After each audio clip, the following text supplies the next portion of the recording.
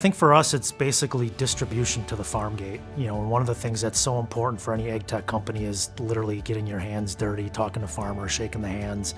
Through AgLaunch, we've been able to look at large farms and small farms, understand what changes we can make to make Gripp successful across every farming operation. And that's something we wouldn't have gotten without them. AgLaunch's farmer network is so important for us. One of the things we've recognized is, we're not dependent on machinery, we're not dependent on location, we're not dependent on crop type. That farmer network gives us access to people in many different states, many different crops, many different types of equipment, which is phenomenal for us to scale and grow.